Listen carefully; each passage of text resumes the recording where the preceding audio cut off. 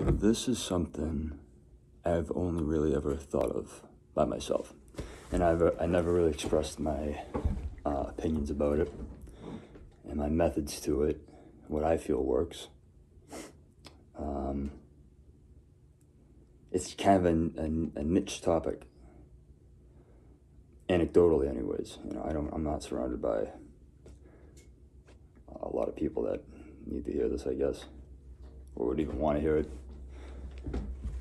But I think it's important to recognize the differences of loneliness and aloneness. And I'm no sort of a psychotherapist, psychologist, psychiatrist, anything like that. These are just things that I've thought of on my own, and things I've workshopped in my head that at times have been paid off for me and that other times have failed. But like, for instance, when it comes to being lonely, that's kind of a state of being that's sort of surrounded by a sense of hopelessness, where you're trying to hang on to this pinhole of light that's so far above your head. It used to be such a wider aperture, but now it's fallen to be reduced to this this bleak final glimmer of hope that's still fighting on. That's what I feel like loneliness can be anyways. People can have fits of loneliness, but I'm talking about extreme loneliness, where you feel as though you are alien to the world around you that you've been aware of and have been experiencing your whole life. And that's such a terrible feeling to feel from within yourself. It's like it comes with a pain that arguably can be remedied with pharmaceuticals, but I would never suggest that path. I know the destruction those cause.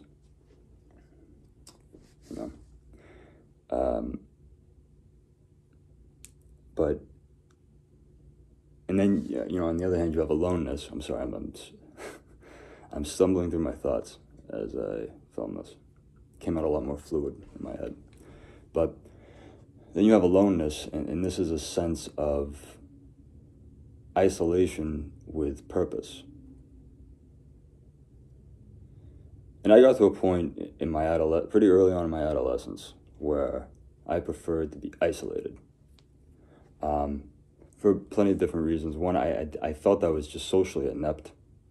I had failed, so many different relationships, friendships,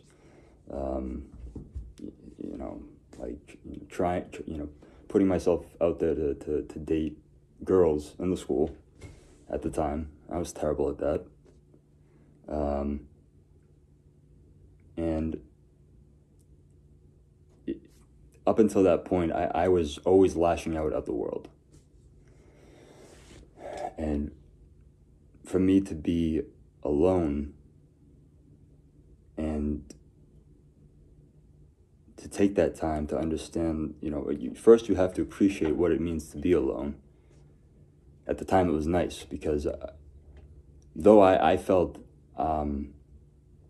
I was an inefficient person overall myself, I knew that I was surrounding myself with people who were growing to be just as shitty as I was. So I wasn't fostering anything productive out of that. And a lot of people, I certainly did this, clasp on to another group of people that they know deep within themselves they don't fully agree with how they view everything or how they do everything. But there's this overwhelming sense of belonging that so many of us are conflicted by, or inflicted by, maybe the better word.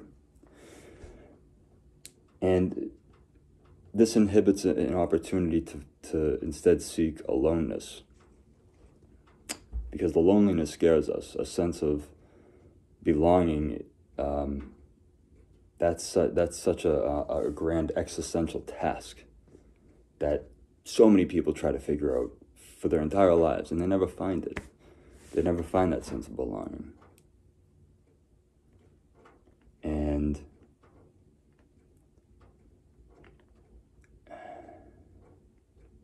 sometimes you're not going to feel like you belong. Even though you're making strides in the right direction, you're going to hit those spots where you find yourself being reminded of that glimmer of hopelessness. But you don't want to return to that. So you need to discover what's within you that is going to be your light against loneliness. And and foster that into a lifestyle of perhaps discipline. And in everything that you do, it doesn't, discipline is not a word that is synonymous with, it is, but it's not exclusively synonymous with exercise and dieting. Discipline is required for anything that you do. If you want to write a book, you have to be disciplined to first finish the book, disciplined enough to edit it, disciplined enough to accept criticism that might be given to you for your book, and realize whether or not that it's better to adjust it according to criticism or not. Everything else, like being a chef, being a musician, being anything, being a tradesman, being a fighter, being a teacher, all these things require discipline, and discipline is core. It's a core, and it's necessary for fostering your aloneness and utilizing it in a positive way.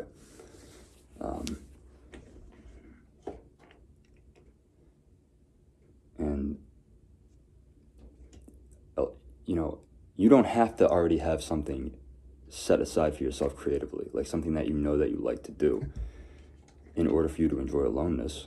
Aloneness is a period of self-discovery, just as much as it is a nurturing process of an already established foundation of something that you enjoy doing.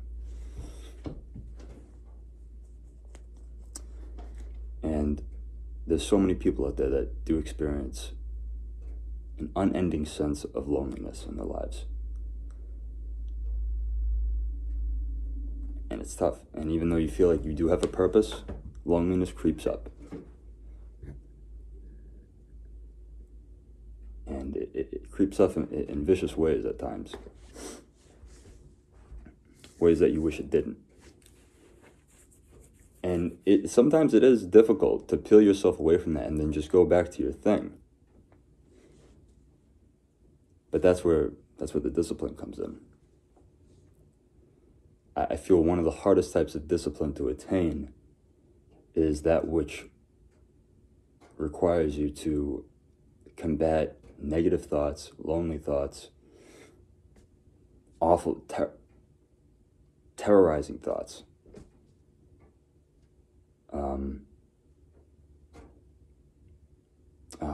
Jesus. The point I was trying to make just drifted away from orbit. But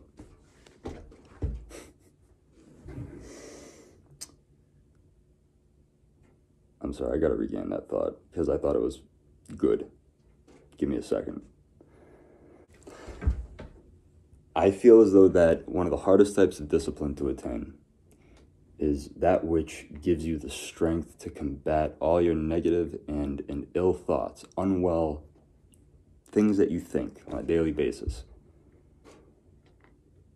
and to shun them away from your mind so that you can regain traction on your path of betterment,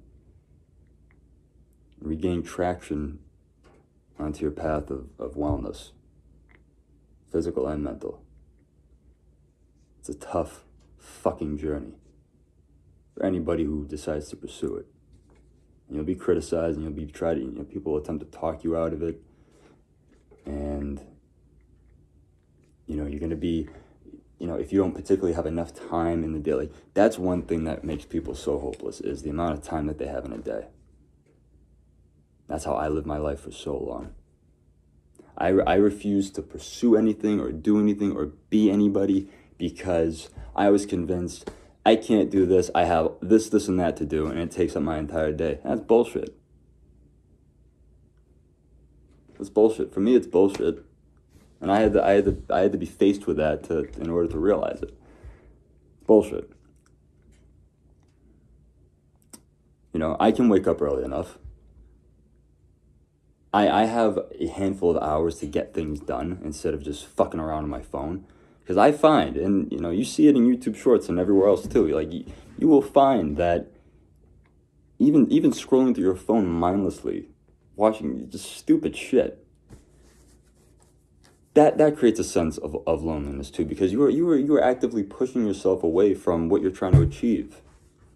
You have to be harsh with yourself. Personally, I had to shame myself into getting better because I knew I was only getting worse, and I had to scare myself with what road I could have been led down because of my stagnation, my bitterness as I approached 30. I need to dispel that as much as I can. You know, the human condition does, you know, it does not allow you to be relieved of all suffering. This is a mandatory staple of living. And it's all up to us to make the best of it. And it's fucking hard. It's hard because to make the best of it means to find purpose. Purpose is a motherfucker. Purpose is something that you could struggle with your entire life.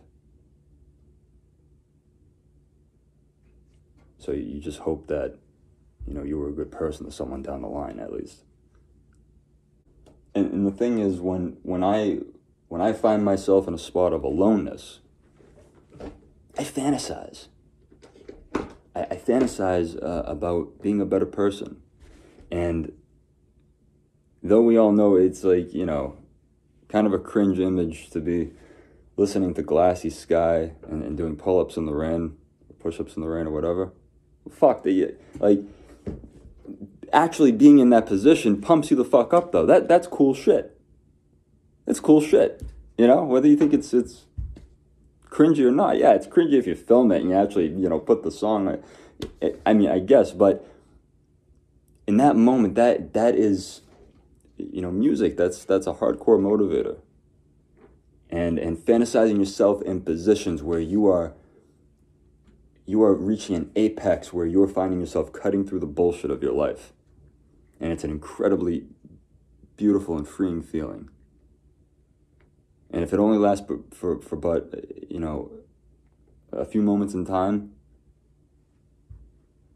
for that day or that week, you know, you experienced it. And you can always seek it again with greater frequency. You can. I'm trying to right now, and it's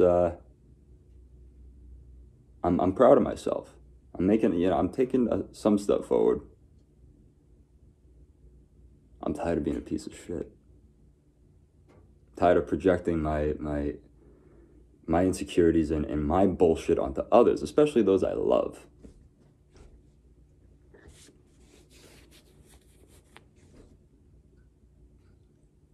We all got to do what we can to make ourselves a better place to live.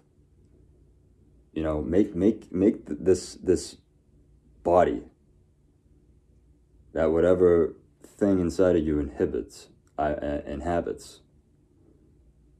make it a good place to be. Don't worry about making the world a great place to be. You gotta start in here. This is the world. This is the universe. Because in here you have control of everything. Most of what's out there you have no control of. And that's why aloneness is so important. Because it gives you time to explore that universe from within. Sounds stupid, right? It's there, though. And it's infinite. Unlimited exploration. Unlimited discovery. Fraught with dead ends. Fraught with great moments. Peril, of course. setbacks.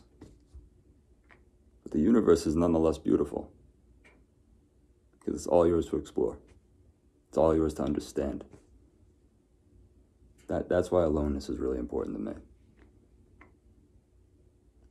And that's it. That's it. That's all I have to say. I feel good. Thanks for listening. Later.